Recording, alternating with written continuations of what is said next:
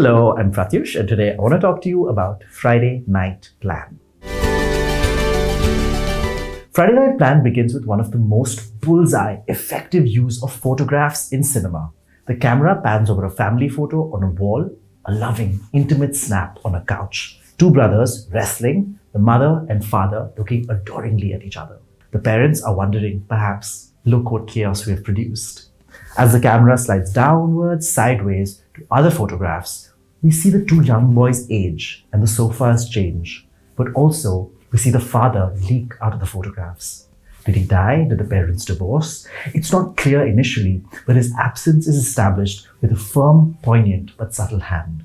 The last photo is just the mother, played by Juhi Chawla, and her two now teenaged boys. There's the elder one, studious and duty-bound Siddharth, played by Babil, and the more notorious, free-spirited younger one, Aditya, played by Amrit Jayan. The film is happy dealing in these types: the jock, the princess, the book inhaler.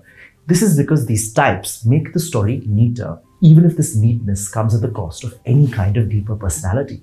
Besides, anyone who has suffered and sobbed with a sibling knows that these stereotypes, while inaccurate, are not wholly wrong. Siblings do tend to feed off each other's contrasting personalities until they become a living, breathing, opposing adjective. Their posture is almost always a reaction, their personality a tinderbox waiting to explode. Or as one character in this film notes, are you even siblings if you don't feel like killing each other once in a while? Friday Night Plan takes place over the course of one day, one night, during which Siddharth transforms from a benched football player nicknamed Shitty City to becoming one of the most sought-after kids of his school. This happens because he strikes the winning goal in a tense, high-stakes, inter-school football match. Fame, even if it's restricted to the compounds of a school, comes at a cost. Siddharth and Aditya's mother, named in the credits only as Ma, is out of town on a Friday night.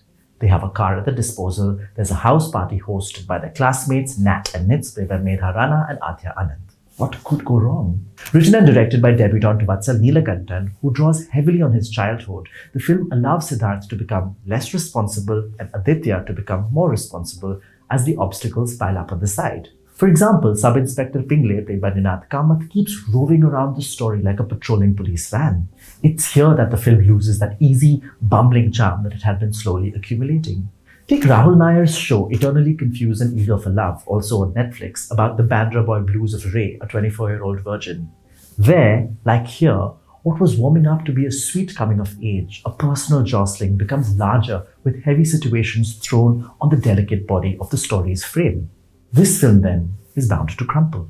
The gorgeous radicalism of a coming of age is a conviction that there is enough drama within you, that there is no need to bring the world in to furnish conflict. What Friday Night Plan lacks is that conviction, almost as though it doesn't trust its characters to coast a film to its end. But if truly the characters do not have that inertia, then maybe they do not deserve a film to themselves. Babil has a piercing gaze, the kind that can pulp you into silence with its cat-like intensity, but his is an acting that's more comfortable with moments of stoicism and ambivalence. Excess of anything, happiness or sadness, or even a confession, does not bode well on his frame, on his face. Amrit Jayan, on the other hand, has the sparkling stain of a presence which really allows his character's notoriety to feel both reckless and innocent.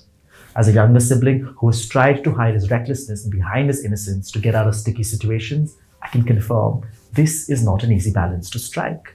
Ultimately, the film is about the brothers finding a common ground to stand on. And in this pursuit, the film even gives them a party song to sing and dance to. But the tone is lost between wanting to look ecstatic and be meaningful, wanting to have the texture of both realism and melodrama. Here too, the film's indecision weighs it down, and you are looking at a film wondering what it would have looked like, felt like, if the people engineering the story along had more conviction in their world, more trust in their characters. Like, share, comment, and subscribe to Reviews and More, and let me know in the comments what you thought of Friday Night Plan.